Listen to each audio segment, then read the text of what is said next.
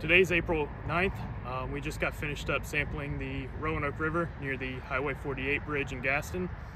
Water temperatures were about 57 degrees Fahrenheit. Flows were right around 9,000 CFS.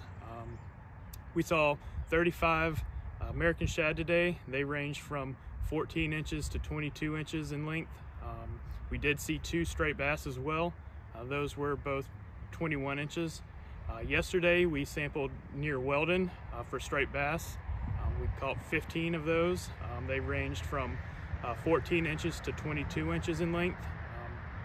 The hickory shad were still around Weldon, downstream to the power lines. See you next week.